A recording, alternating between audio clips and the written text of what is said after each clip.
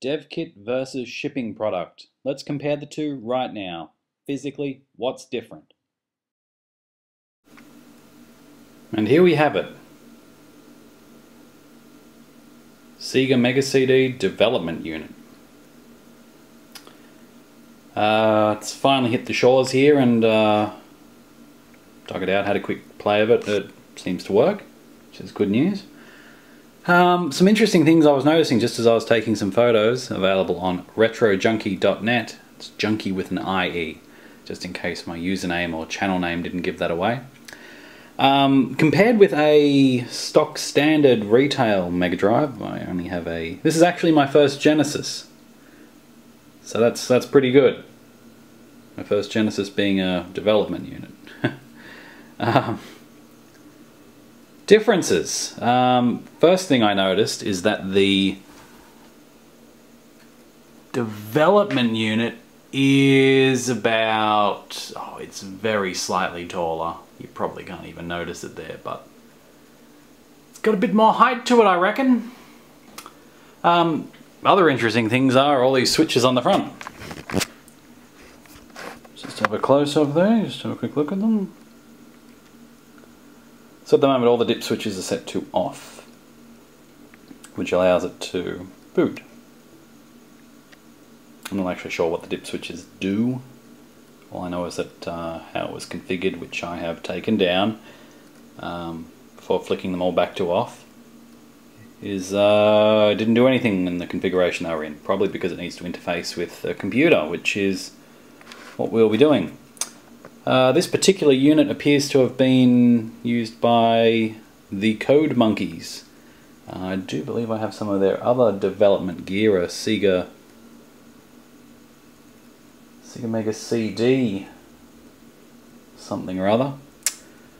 Also got some paperwork documents with this. I'll be going through documenting everything that's in them. I also received 4 floppy disks, some for 32X development and Sega CD and some other one. I couldn't read the label. They need to be dumped, which I will do in good time. But anyway, back to this. I'm still waiting on half the boards to arrive to interface with a PC, so should be exciting. The casing is immediately different. It's not a lock-on unit like there's no gap. It's just joined. There's apparently a board in there, a SCSI board, SNASM type board, which allows interfacing with the PC, which is good. Because you'd want that in a development unit.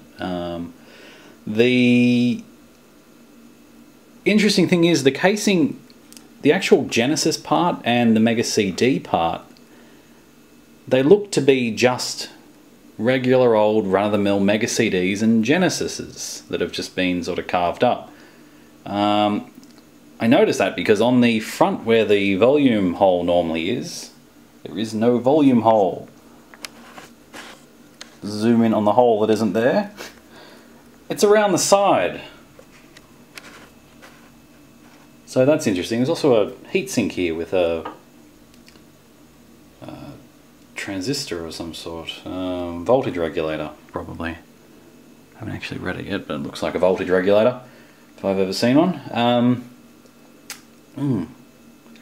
Yes, so the volume, it's got the little sort of half circle there.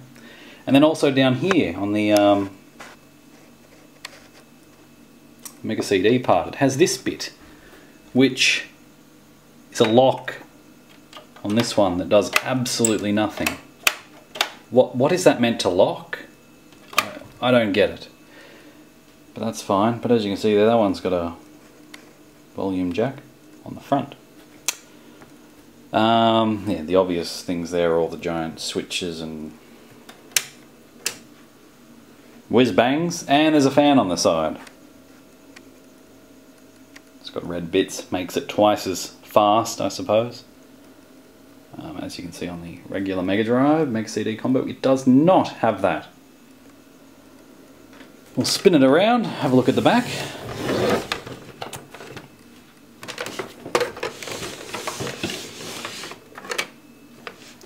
Now I will eventually be pulling it apart, and I'll probably record that on video because apparently they're quite different to take apart to, well, obviously because the internals are all completely different.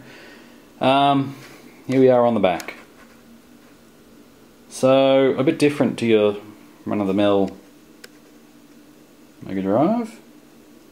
The Mega CD part's mostly the same down the bottom. The mixing, the audio out, voltage in. So we go up, we have a look. The doesn't have an extension port on this one, unfortunately. So it must be a newer main board. RF. Video jack, but then the power connector is in a different spot. So that's cool. SCSI is also not normally there. Don't know if you've ever looked at the back of your Mega CDs if you have one, but there is definitely no SCSI port on the back. And we also have emulator, which for me runs into a card in the PC, or will do. Same as the SCSI actually. And 1992 cross products. Serial number 1741293 there. Like some sort of, I don't know, asset tag maybe for the developers who use this, just to keep tabs on all their junk. I'd imagine if you were a developer you'd have a lot of things. So that's the back of the unit. Pretty cool. It's running, the BIOS version is 1.10, which isn't that exciting.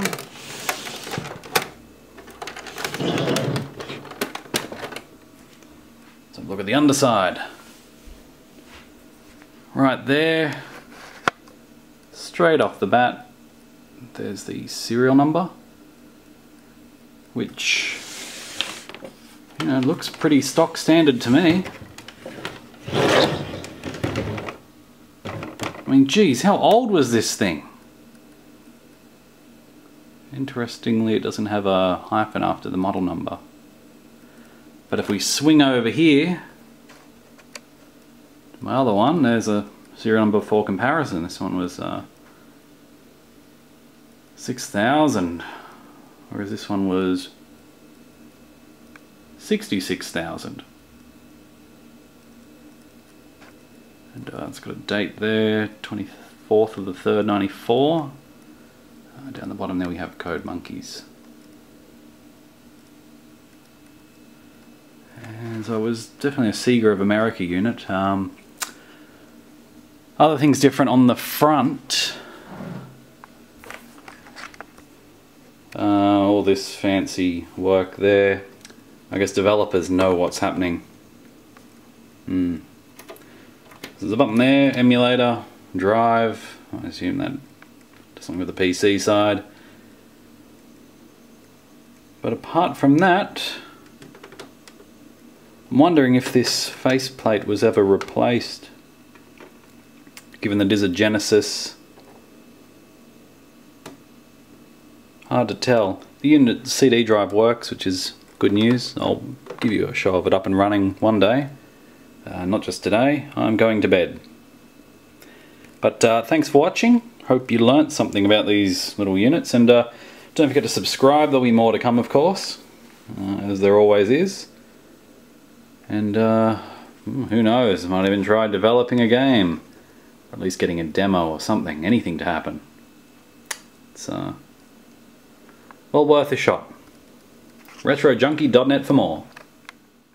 Dun dun dun dun dun dun dun dun.